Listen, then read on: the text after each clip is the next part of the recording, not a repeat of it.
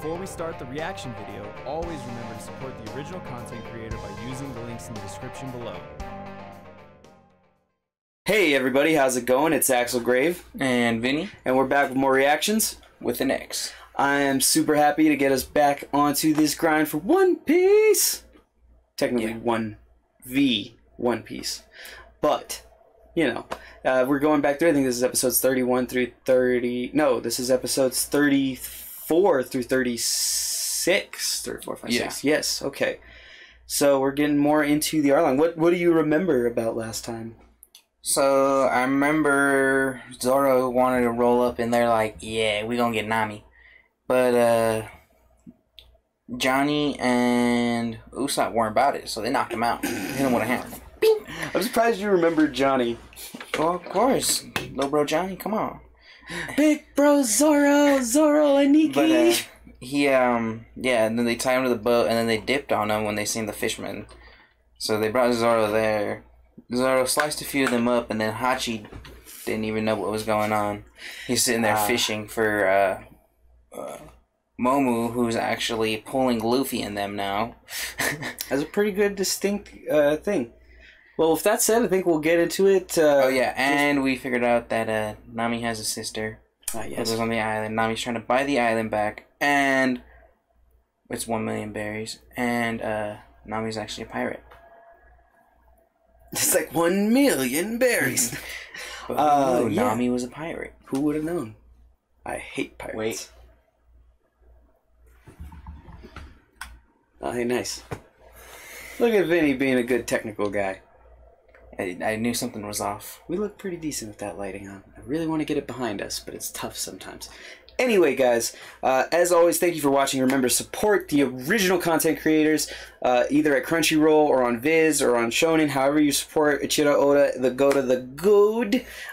Do it, man. He's great. One Piece is great. I mean, if you don't know that yet, get into it. Get into it, man. If you don't agree, I'm sorry. I, too, once had mental problems. No, I'm just kidding. I'm just kidding, guys. It's okay to have opinions and not like One Piece. I'm just giving you shit. Having said that, if you enjoyed watching with us, hit the like button. Check the comments. See if you want to say something, give a critique, a compliment. Maybe even just tell us we look dumb. That's all right. I do sometimes.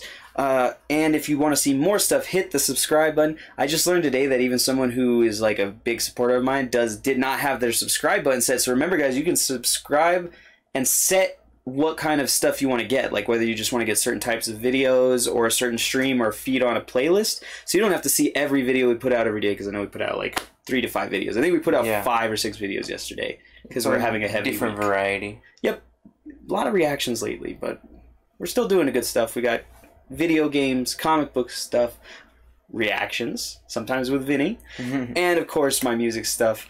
If you haven't checked that out, Axel on iTunes. New amazing stuff. Oh yeah, guy at high school today too. Yeah. I knew he just realized that, because we always sit down and do One Piece, then God of High School to keep him like rolling. Because this is a lot to get through for One Piece, man. But it's just, watching 4 episodes, it takes a while, and you're just like, oh gosh, I'm getting tired. I mean, sometimes I'm over here nodding off on my phone.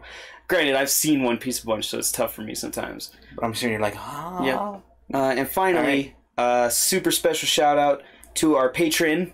Unfortunately, we lost one of our very dear patrons for whatever reason we don't know. But what we will say is that past, present, and future, we love all of our patrons. Just because you're not with us anymore, we understand times are tough. The world is crazy, and it's not always easy to monetarily support. But if you can, for as low as $1 a month, you can get early access to all the great stuff we make by a week, as well as full opacity, uncut, full audio versions of these One Piece reactions, as long as I don't screw stuff up like I did the first episodes, which we made up for. And I think today, I'll have to do that after this, actually, or maybe even on my phone while we're doing. I actually have to release episode 2 comes out today. Oh, nice. On YouTube. So hopefully, if people are at home watching, I'll put in the comments and stuff, like we're already up to episode 20 or 30 already, and have this many published on the Patreon. Because once again, we stay a week ahead for our dollar patrons. We're planning to make another tier maybe later for more exclusive content and further than a week ahead if we can get there. It depends. It's tough to get me and Vinny, or, you know, me and Vinny in here. With that said, this is probably one of our longer intros, but it's been a minute since we did this, so we had to get back in the swing. Yeah, we love you guys. We love you guys. We appreciate you sitting here watching us talk. If you have any notes, as always, let us know, both for me and Vinny. Comments, if you want to talk about stuff, check out the link to the Discord below. And as I said before, if you really want to support that Patreon, it's patreon.com/3D. It's also in the link below. We're going to get started. Special super shout out to our patrons who are going to hear us talk during this intro and stuff, or see the intro while we talk, because lately I've even been putting this part in. I just keep the video off. I'll cover it with the Reaction X. Yeah. Which I'm thinking of updating our intro and outro. I think I told you that too.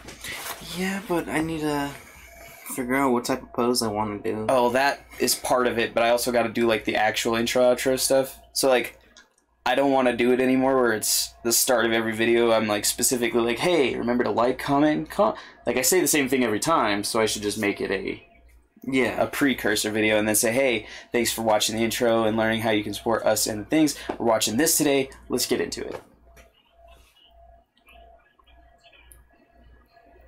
And I think putting them in certain places too. So like the intro, I'll put, you know, remember to support the original content creator using the stuff in below. And then maybe even for stuff like One Piece, which are long series, I'll just put the link in the video thing. Yeah.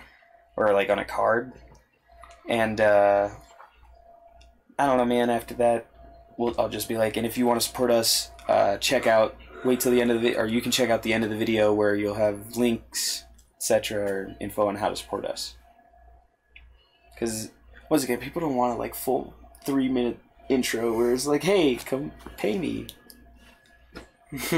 I was super sad we lost our guy for that, but it was bound to happen. You can't keep all your patrons, and you know, we got to do better. Such is life. Such is life. C'est la vie. But it's okay. We love you guys. That's why we're still out here doing this. Indeed. And we're halfway through the first saga. No. Look, man, we're just over 3%. Yeah. We'll almost, by the end of next session, we'll be 4% almost. A little, like 4%. We'll be 4% next episode. A 4. You are a 4 out of 100. I am a 110 out of a 100. How? Manga.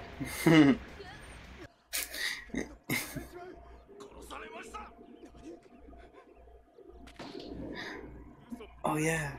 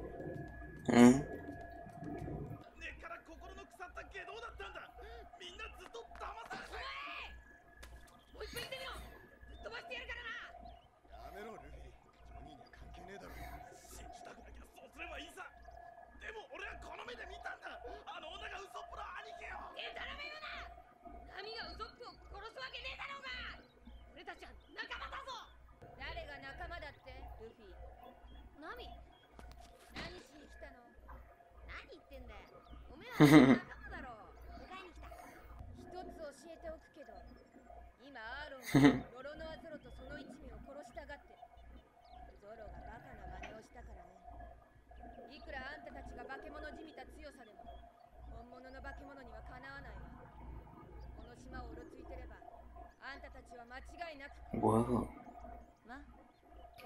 Cough, that's why you gave him a warning.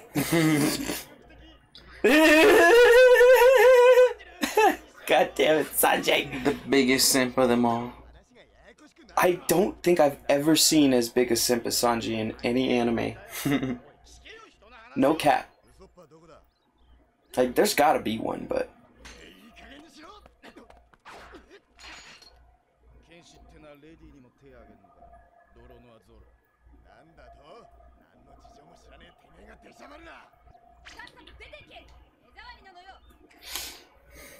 That's everyone's favorite insult.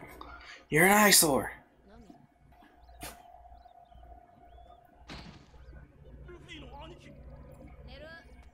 Mm.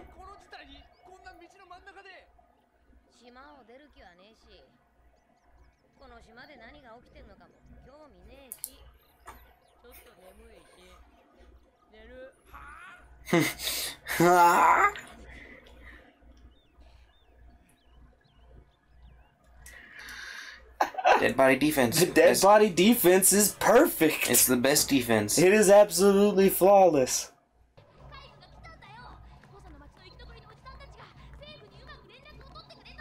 Oh no.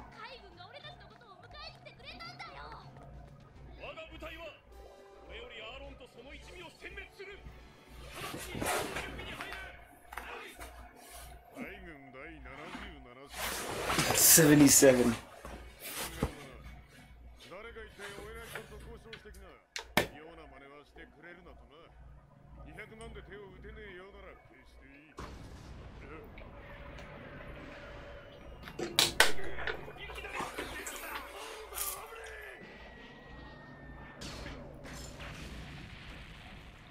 What?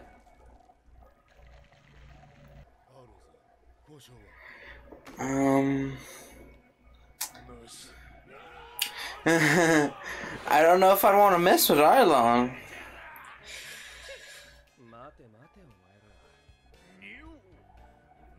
So chew is the noise they have for kiss, I believe. Or smooch.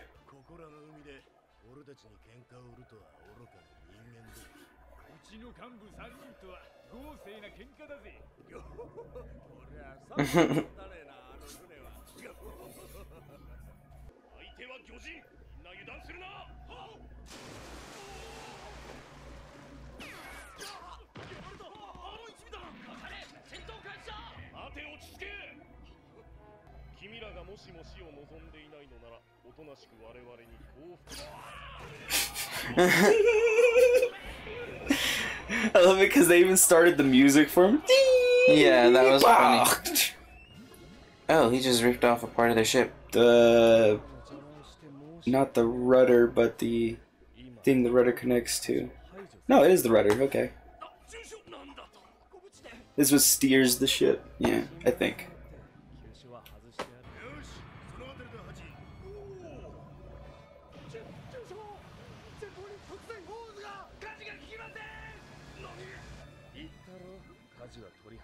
Whoa. That's cool. And I think that's actual science. I think if you move a large standing cone-shaped object into a strong current, it'll create a whirlpool. Or at least into a series of strong ones. Goodbye, sheep. Goodbye, Navy. They thought they were elite. Somewhat well-known elite. Pew!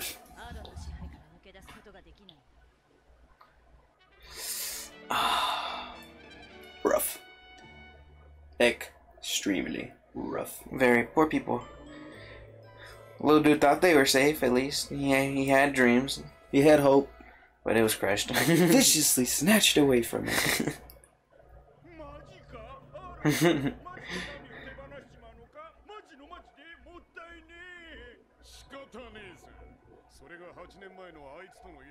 Hey.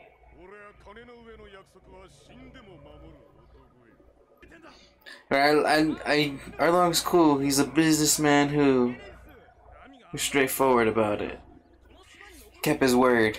Even after 8 years, he's still willing to keep his word for the money. Why are we staying? He's staying!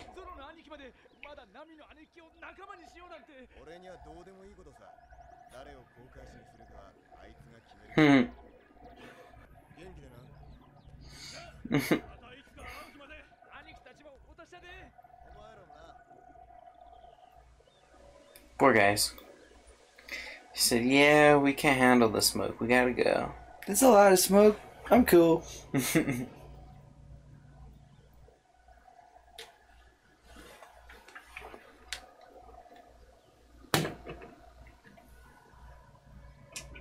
See, when I let my hair grow out, I'd have the perfect hair for the Luffy style with the hat. Yeah, as long as you let it down. That's why I know who I want to do, is my hair fits the character.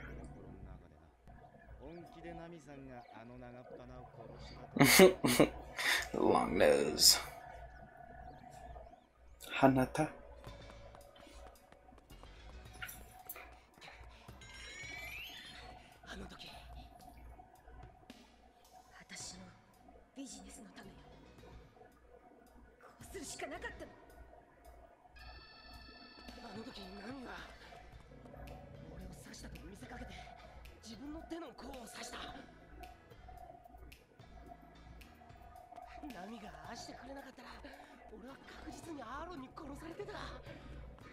Uh-oh, they're smooth.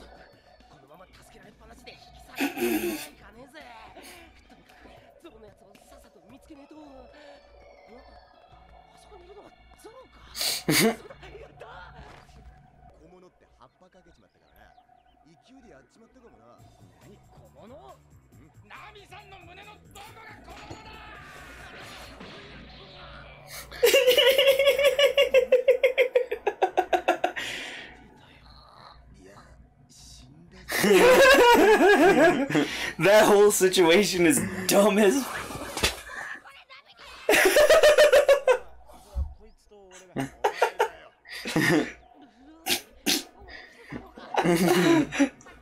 he's just like, what happened?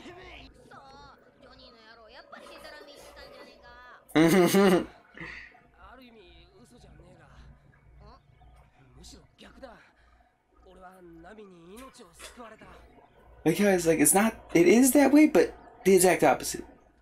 What? Yes. That whole scene, though, is just like, what's so small about Nami's chest?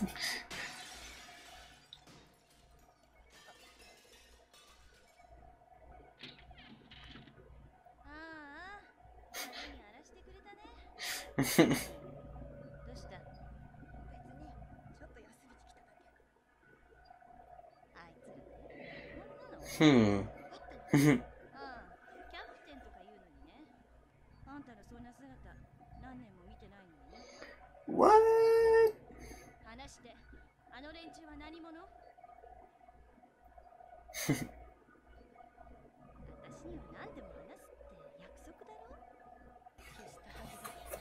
You thought you could.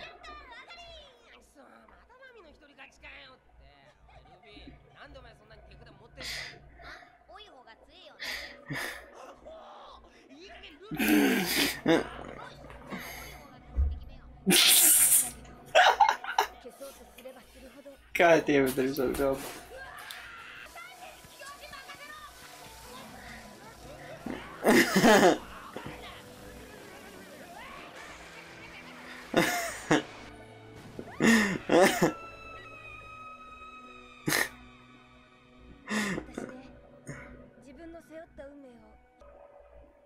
Oh, she fell asleep. Let's see, they gave you the hint in the manga as well.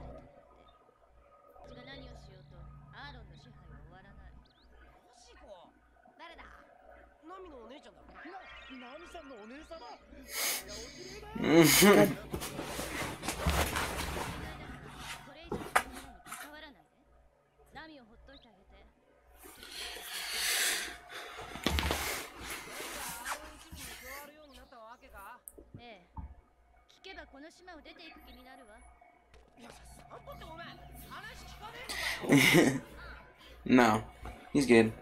No thanks.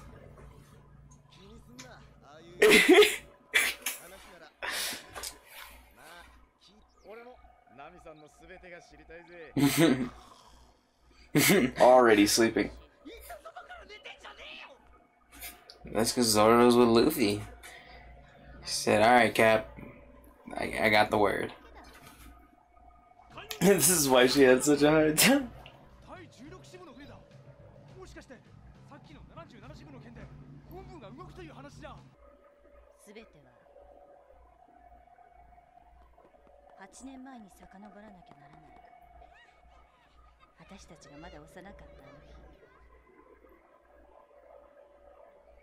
Oranges.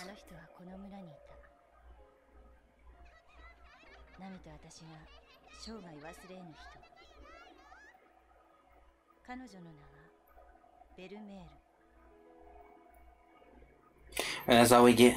To be continued. Just okay, we're gonna end you with Bellemere. Whoa. A Bellemere. Who is this mystical being? Mystical bear. Literally, though. Right.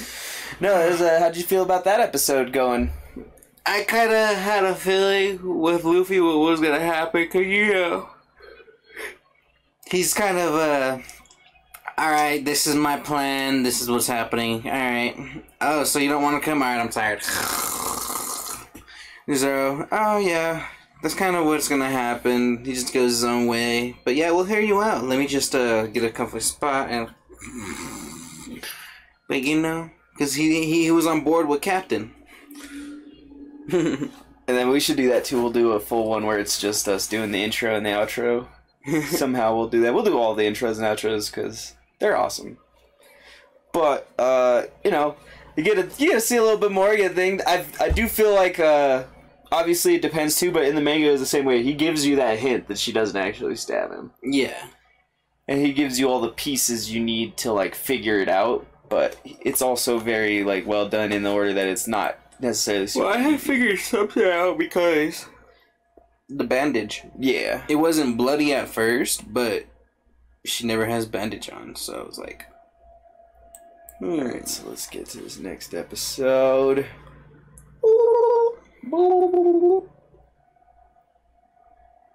Bunk. That reminds me, I gotta release another episode of Ruby Chibi.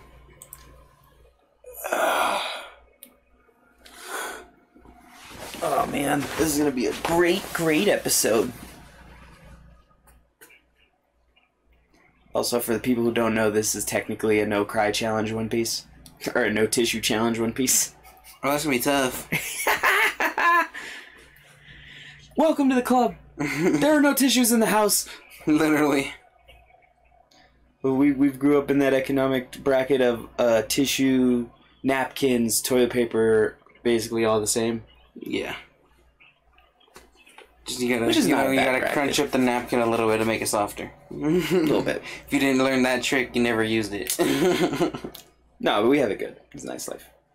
But yeah, there's definitely no like nose.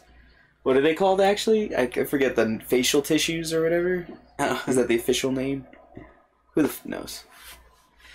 I think we're gonna go on to a new intro soon, actually. Either after this arc or the arc after this. I'm trying to think of where the episodes go, because we got this, that, then those, and then we're gonna have to skip some of 50, because that's where the filler episodes are. There's like 4 episodes of filler. Yay, we're skipping filler. Yeah. Hey, he's the guy. You want to say something, you gotta talk to him. You want to say something, go hit that Patreon. Then we'll talk. We'll talk about that. He's like, I like you guys a lot. I ain't watching filler for free. I like you guys, and I won't do that. That's like asking me to watch the dub. Why would you do such a thing? I'm just kidding. I'm giving the dub watchers shit. I obviously don't care. It's because they can't read fast enough. You can't say that, Vinny. Why not? You're scaring them. That face looks so cynical, like it's scary a little bit. She does seem a bit aloof.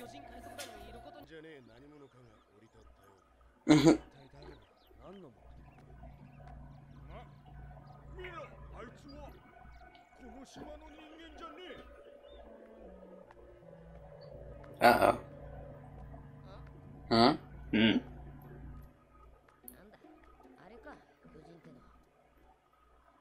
Whoa.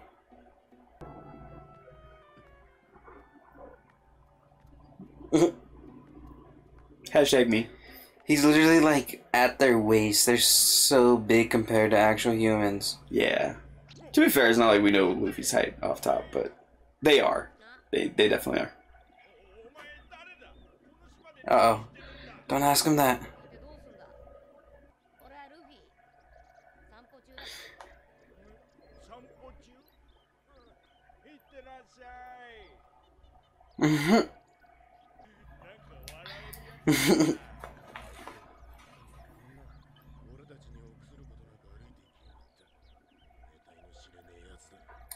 He wants all the smoke. That's why.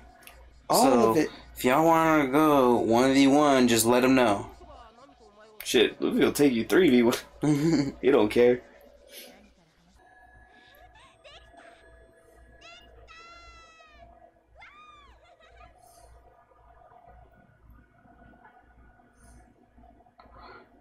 She kind of need to get going though. The Navy's on the way.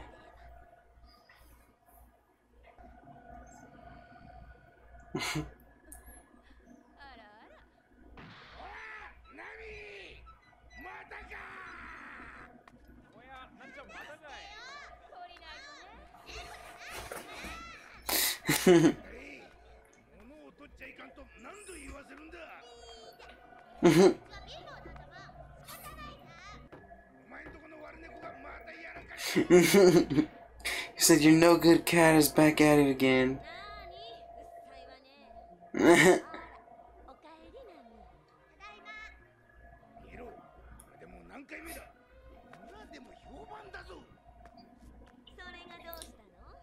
No wonder where Nami gets it.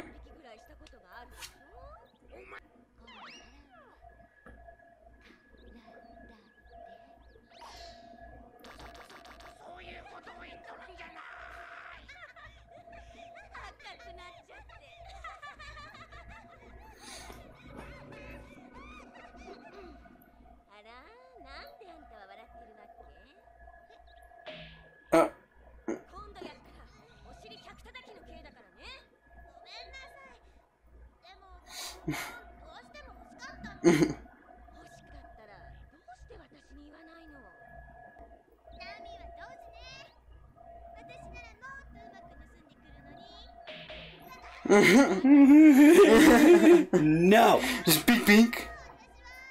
I love their knock on the head noise. Yeah. It's like an empty coconut or some shit. Just dunk.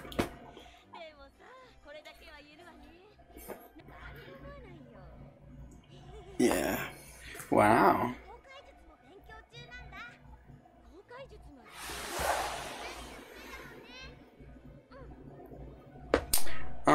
See? So it was bound to be perfect.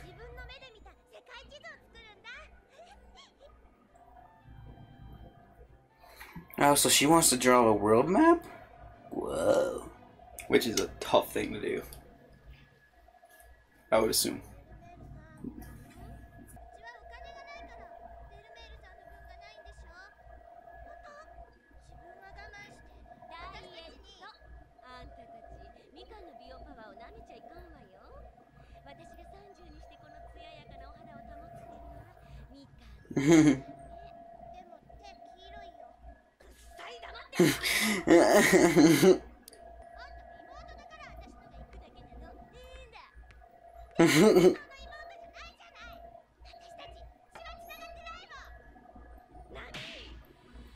Oh. That was a front hand. Big one, too. Yes. So you know when it goes back to the other side of the head.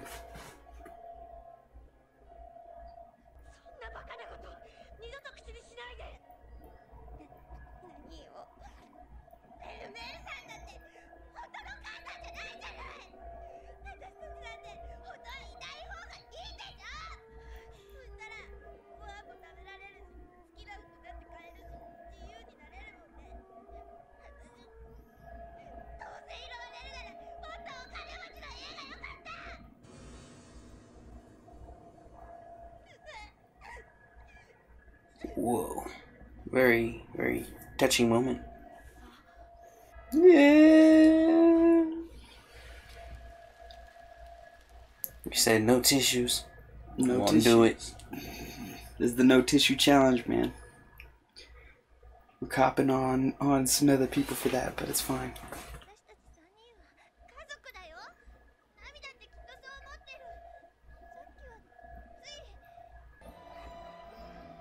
Aww, rainbow. The happy music. I love their happy music. A little more.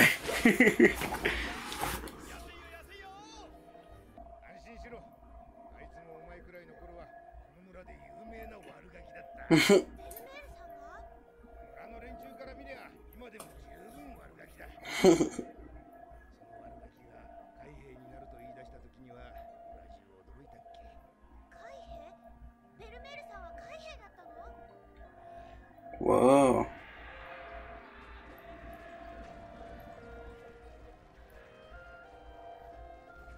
She's a badass.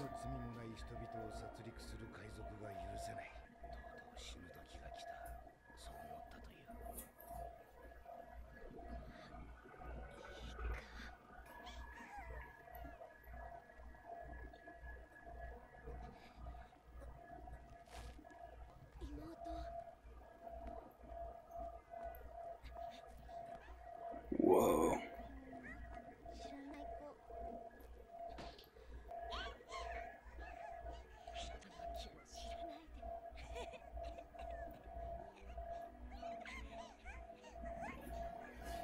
Aww. Baby Nami. Very cute.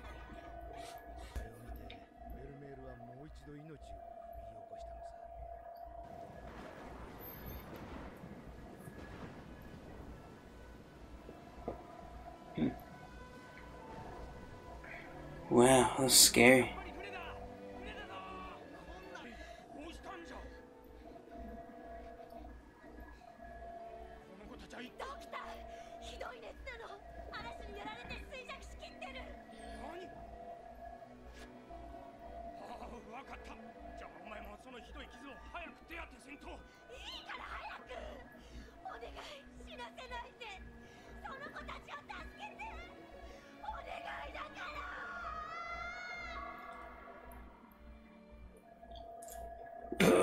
He even looks younger there, actually. Yeah. I never noticed that. I think they draw him thinner.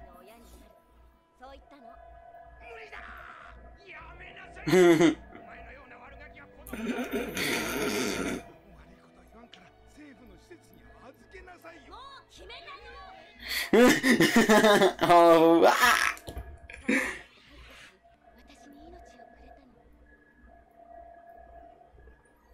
Aww. It's a great backstory. Oh, yeah.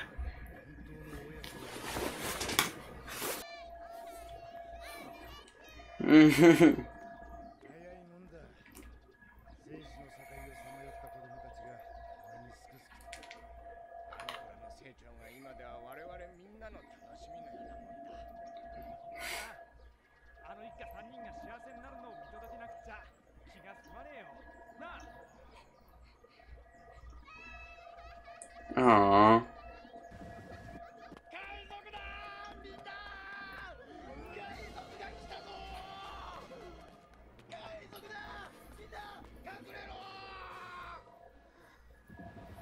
Oh no.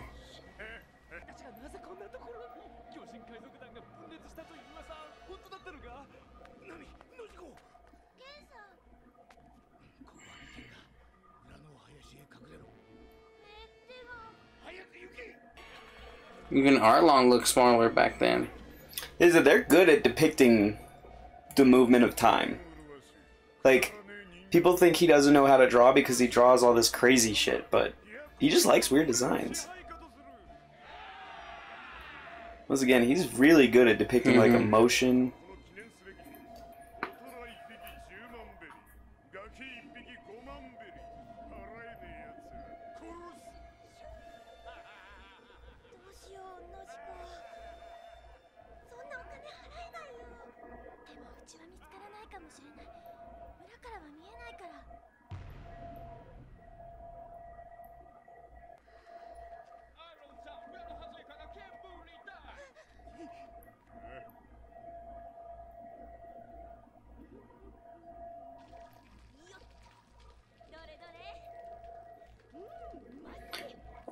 No.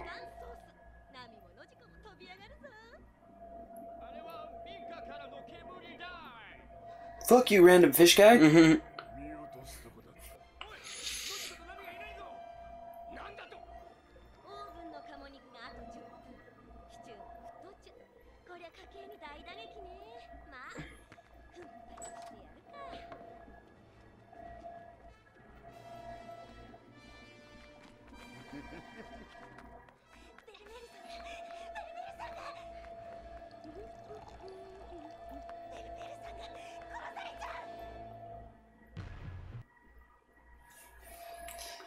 So, Vinny, how'd you like that episode? Scary. A lot of stuff's going on. I'll answer this real quick, but you talk with them. Yeah. Hello? I'm just nervous. I don't know what's gonna happen. We got these pirates. And Bellemere, no. Unfortunately, I can't speak right now. You have to call back at another time. Sorry about that.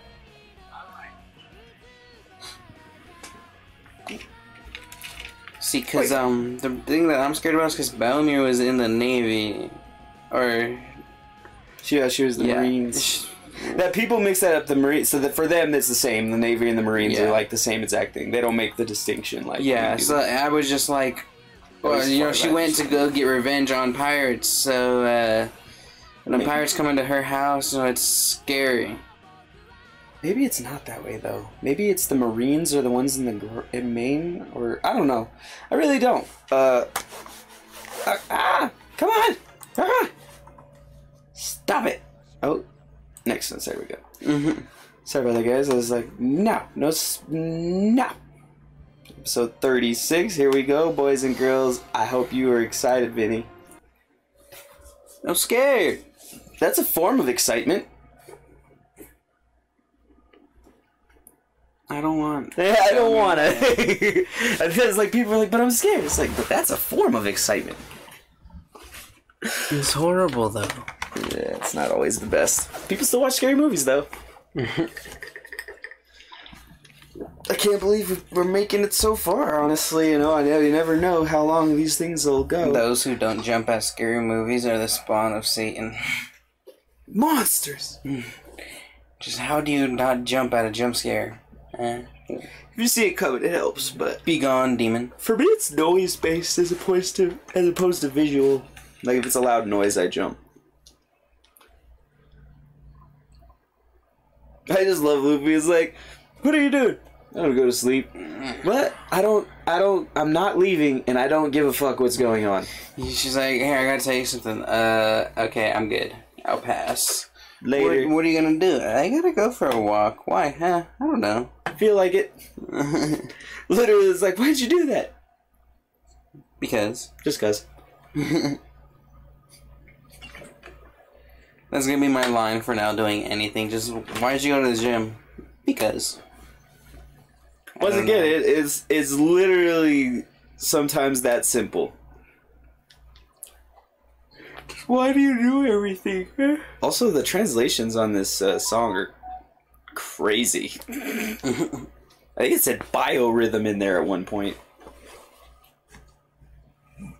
So wait, does this show here?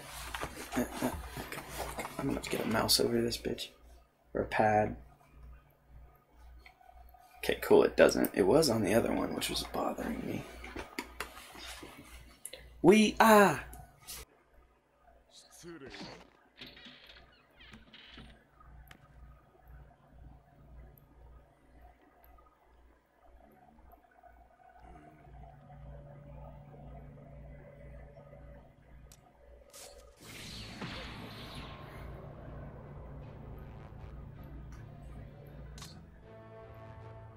That was smooth, I'm not gonna lie. Nah, that was smooth. Perfect takedown.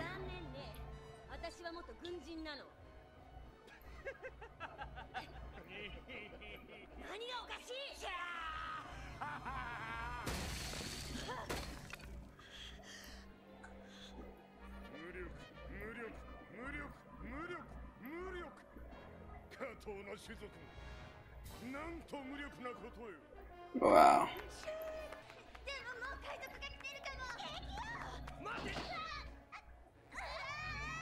The doctor said nope.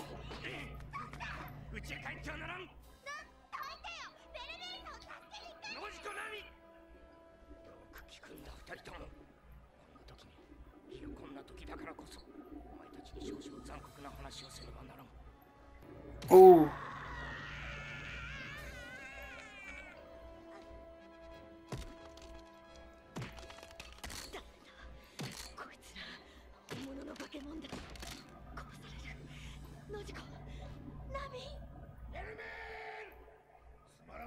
んで命を無駄にするな。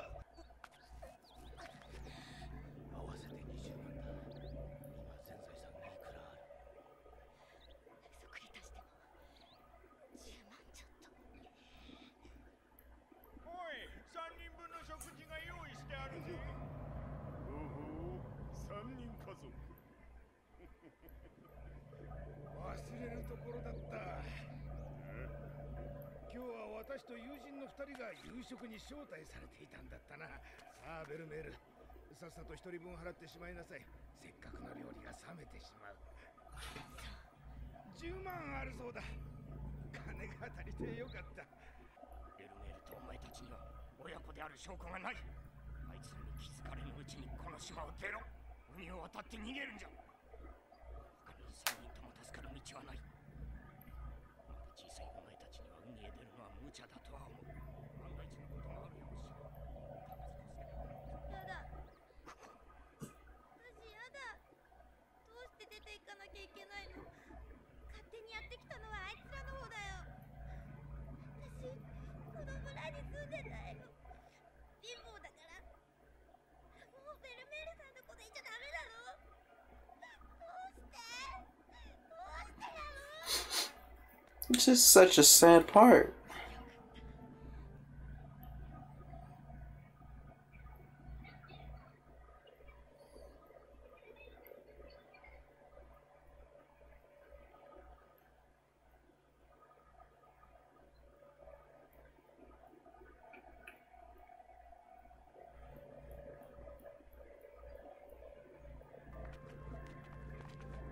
待ちな。誰が私の分だって言った？その10万は2人の娘の分。私のは足りないよ。ベルメール、お前。ごめんゲンさん。私、家族がいないなんて言えないよ。たとえ命を落としても。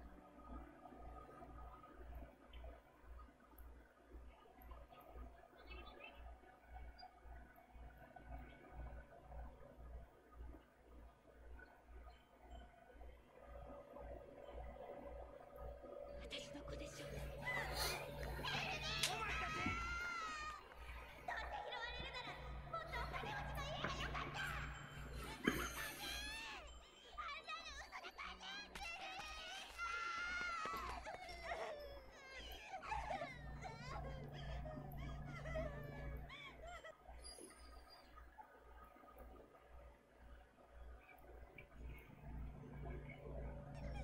もっといろいろ本でも服でもいっぱい買ってあげたかった。ごめんね。母親らしいこと何もしてあげられなかった。そんなことない。何もいらないから死なないで。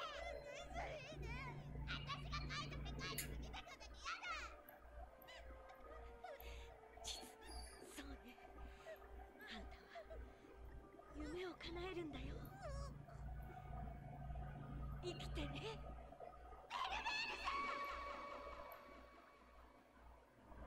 てめえの娘たちだ。ええ、そうよ。この子たちには手を出さないって約束して。もちろんだ。てめえがおとなしく死ねばな。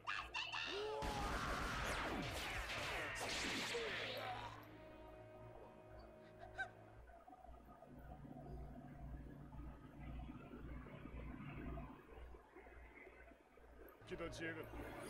殺すなよ。適当にやっとけ。ちょうどいい。最初の見せしめだ。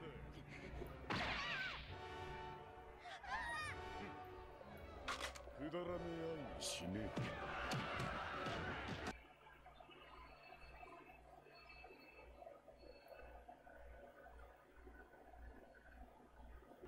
ノジコ、ナミ。大好き。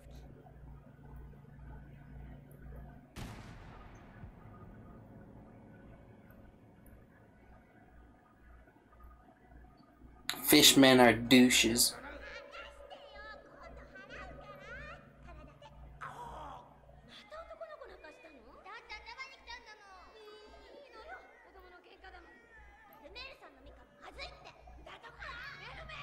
誰にも負けるな。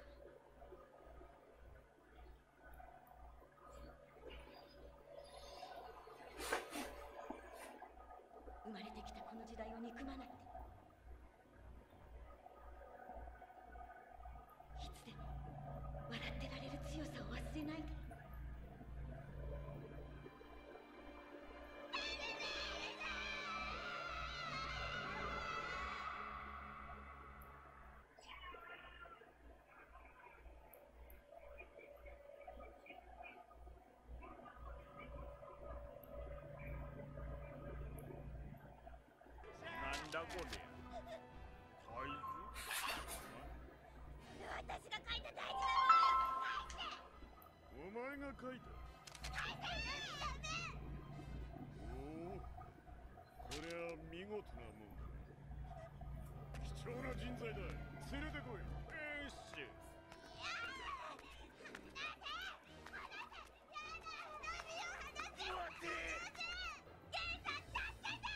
子供たちに手を出すな。黒帯。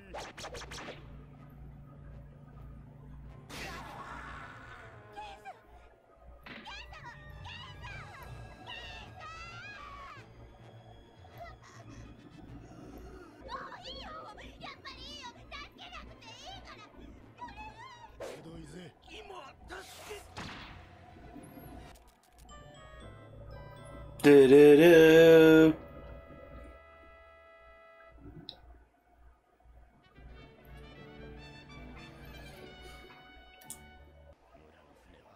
全て沈められておったよ。あの時ノジコとナミを海へ逃がせると思っておったわしらの考えは甘かったな。案の定海軍も取り合ってくれ。この島は支配される。ベルメールは分かっておったのだ。海兵としての経験から奴らのやり方を知り尽くしていたんだ。もはや誰一人逃げられぬ運命だと。支援支配を受けながらも政府の助けに望みをかけるか。二つに一つ。奴らにかなうのは海軍本部だけだ。だが本部はグランドラインで手一杯。ナミ、ワッチャー、無事だったのか。ナミ大丈夫？怪我はなんかされなかった？ So they want to go fight and die. アーロン一味に入って測量士になって海図書くの。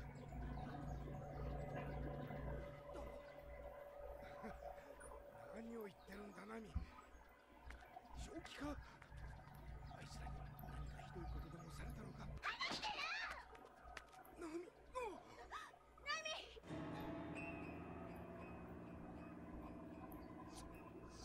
アーロンの入れ墨。 Vinny, you're not gonna like me for this, but this is one where we might have to watch another episode. こんなにお金もらっちゃったらどういうやつだか分かってんの？何よ！正しく生きてベルメールさんみたいに殺されるから私正しくなんて生きたくない。それをもういいのジコ。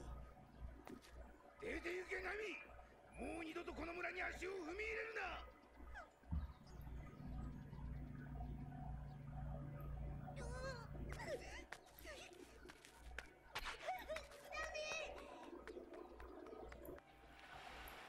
そんなことない。ナミはベルメールさんが大好きだった。ねえ、ベルメールさ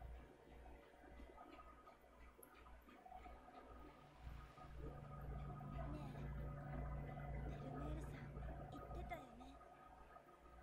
生き抜けば必ず楽しいことが起こるって。たくさん起こるって。アーロンに連れてかれてからね。アーロンを捕まえに来た海軍の船が5隻簡単に沈められちゃったの。きっともうこの島に政府の助け。アーロンと契約したの。あいつからここやし村を買うって。村を買う？1億ベリーでね。村を買えば自由になれる。もう誰も死ななくても済む。その代わり一味に入って海図をかけて。でも1億ベリーなんて一生働いて払えるかどうか稼いでみせるわ。どんなことしても。みんなは貢ぎ金を払うので精一杯。一人でやるしかない。彼助けを求めたらまた人が傷つくから。ほど辛い選択だったかわかる？村を救える唯一の取引のために。あいつナミさんを苦しめるやつはこの俺が。で、お姉さん。だからそれをやめろと言いに来たんだよ。あんたたちが仲間だって騒いだらナミは海賊たちに疑われ、この8年の戦いが無駄になるじゃないの。 Can't feel like a real jerk now, huh, Johnny? To be fair, I mean he wasn't doing anything wrong.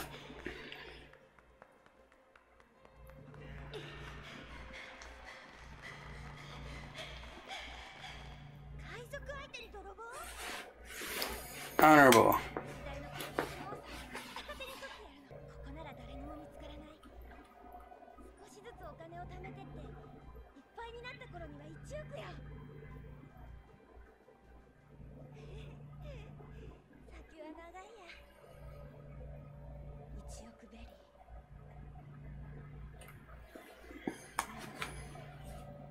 あと700万。私ならあと1回で稼ぐことができる。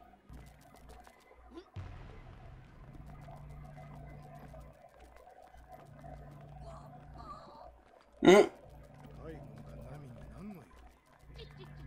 君はただ黙って案内をすればいい。で、おっさん、頭に風車していかず。 So you think everything's cool? 君かね、ナミとかいう女泥棒は。調べによると、海賊相手に盗んだ宝をこのみかん畑に隠しているそうだ。まあ、相手が海賊なんだ。咎めるつもりはない。だが、泥棒は泥棒だ。よって、お前が盗んだ金品はたった今、すべて我々政府が預かり受ける。さあ、盗品をすべて差し出せ。没収だ。 So it's up to you, buddy. No, I can't do it. I can't handle it. It's like I can't, man. I just can't do it. We'll stop it. We're not showing them, so there's no point in keeping it running in the back and having to edit it later. So yeah, how'd you feel about those episodes, my friend? Our long's a dick. Yeah, he is. Yeah. There's one thing I always ask is like, I tell people is One Piece is the king of flashbacks. See, I don't know if you noticed, but there was a flashback in a flashback there. Yeah. We had flashbackception for a moment. They sneak that in real well. You're just like going along with it, and they're like, oh yeah, it's a cool story with Bellemere, and then it's like, bam! Well, it's like one of those, I don't know what it's called, it's in literature, where it's like a double story. I mean, yeah. It does that a lot. Because I learned it when we were studying British literature. It's not English literature, it's British. But yeah, that was that. Do you have any predictions for what's going to happen? Well, I hope Nami's like, I don't know where the treasure's at. I spent it. So, like, I don't got it here. Y'all got your information wrong. Y'all, what do you mean? I'm a baker. Yeah, y'all listen to a pirate? Like, who gave you this info? That's like a thief telling you, like, oh yeah, this place just been hit, but nothing, like, you know, like, yeah, it's hit. Nothing's there. You know what I mean? Like, oh, thanks for telling us that you just robbed this place. Yeah, thank you. Useless information. You know what I mean? Yeah. But it's just like, come on. No, it's pretty interesting. Well, that'll be it for One Piece today, guys. We did our 3 episodes. I tried to coax Vinny into more, but we gotta go watch God of High School too, so that's probably why. But thank you guys for watching. As always, we appreciate every single view. Remember to support the original content creators at whether it be Crunchyroll or wherever you can watch your anime experience on One Piece. Support Ichiro Oda the Goda, the God. If you enjoyed watching with us, hit the like, hit that comment, hit the subscribe button if you want to see more stuff like that. You know, the same old spiel every day. Yeah. And super special shout out once again to our patron/patrons, depending on whenever this video came out, past, present, and future. You guys make these videos work. You make it so that we can do this and hopefully one day be full-time content creators. For now, though, thank you guys for watching. We hope we catch you on more episodes of One Piece, as there are plenty more to go. We love you guys. Thanks everyone for watching another episode of Reactions with an X with me, your host Axel. I appreciate every single view and every single comment on these videos. If you enjoyed the video, remember to hit like to show your support and hit subscribe to see more reaction videos. If you like the other content we do on the channel, remember to hit the little bell and press all to see all of our videos. Finally, if you wanted to leave us a comment or a suggestion on other material we to do, or just to rip us to shreds, leave a note in the comments and we'll try to get back to you.